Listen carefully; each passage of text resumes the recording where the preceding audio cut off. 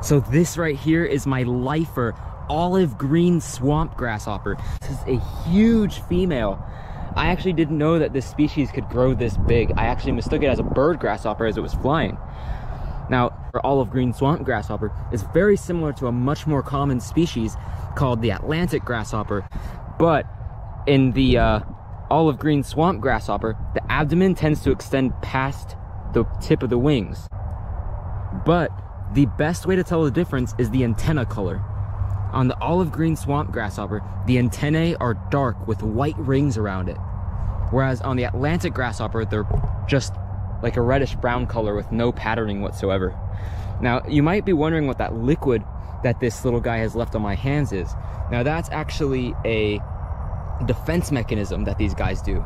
So, it's a foul tasting and smelling liquid made out of partially digested plant matter, as well as their digestive acid. So if one of these guys is getting eaten by a predator, it will release this into their mouth, and it'll make the predator want to let go of the food item, in this case, this beautiful olive green swamp grasshopper right here. What a gorgeous, huge female, and a lifer for me that I'm excited to get.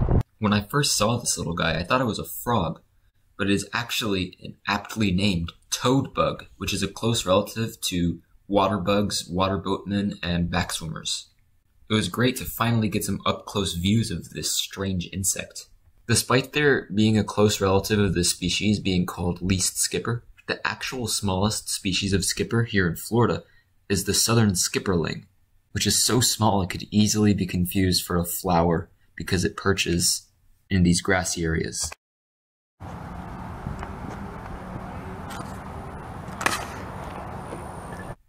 That was a pied-billed grebe, a bird I had actually never seen fly long distance before this.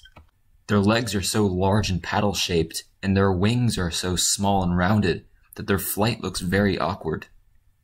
Now, this is called the pied-billed grebe, but this individual was in winter plumage, so the beak was overall a drab yellowish color. During the breeding season, their beak turns all white with a black ring around it. This right here is the metric paper wasp, a pretty easy species of paper wasp to identify because of its distinctive all-black abdomen and black tibiae. However, what interests me more than the wasp itself is its name. I cannot find anywhere where the name metric paper wasp comes from, or even the scientific name, Polistes metricus. Let me know in the comments if any of you guys know the origin of that name, please. This beautiful wasp right here is the Caribbean scallid wasp. The females could be easily identified, just like this one, by the bright red patch at the top of the abdomen.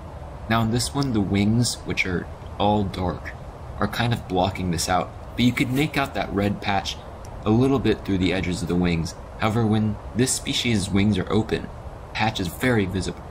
These beautiful ducks right here are black-bellied whistling ducks, a pretty much unmistakable species.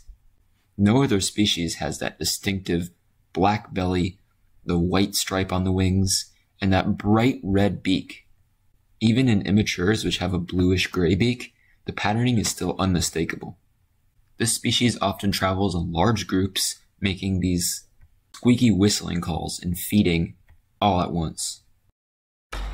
Florida might be known for its white ibises, but this species is even more interesting looking in my opinion. These are glossy ibises, which appear all black from a distance, but in good lighting you can see that their feathers actually have beautiful red and green iridescence, hence the name glossy ibis. This is a perfect comparison between two often confused birds, the anhinga, which has its long thin neck out of the water, and the double-crested cormorant, which has its entire body out of the water.